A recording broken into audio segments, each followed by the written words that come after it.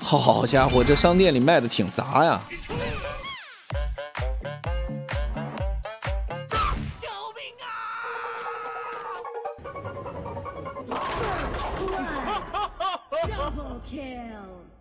嫦娥踩着月饼的样子，像极了在转盘上奔跑的仓鼠。那么问题来了，鲁班正常的走下路上线，中路的嫦娥倒车撞到鲁班，请问这是谁的责任？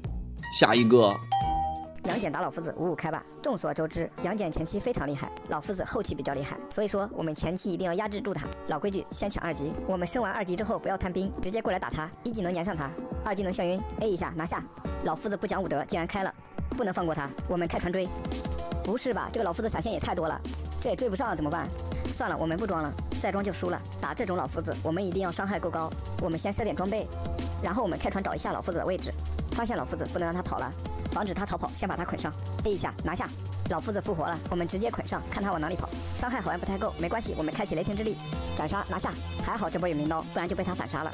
幸亏这个橘子也不会玩，不然我们就没了。被包围了不要慌张，越是危险越要冷静。2技能控一下，我们开启雷霆之力，伤害好像不太够，我们拉出来打。2技能控一下，先带走一个橘子，拴上鲁班，再开启一次雷霆之力，斩杀带走老夫子。1技能拿下鲁班，不能让瑶跑了，拴上拿下。5杀不能丢，拴上妲己，1技能带走。又是羽兽级教学，还好摊牌的早，不然我又要多输1局了。这商店没猜错，应该是他自己家开的吧？也是师以长技以制夷，用老夫子的技能捆住他自己。老夫子现在的心情就是大家表情包第2个。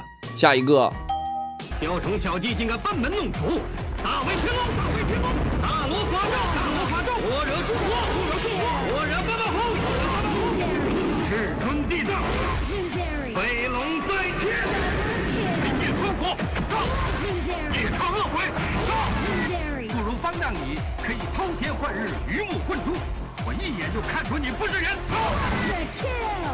地狱窥之，这套着金蝉的袈裟，直接学会了如来神掌啊！这 BGM 和音效真牛，我已经燃起来了。兄弟们不说了，我也去整一盘，溜了溜了。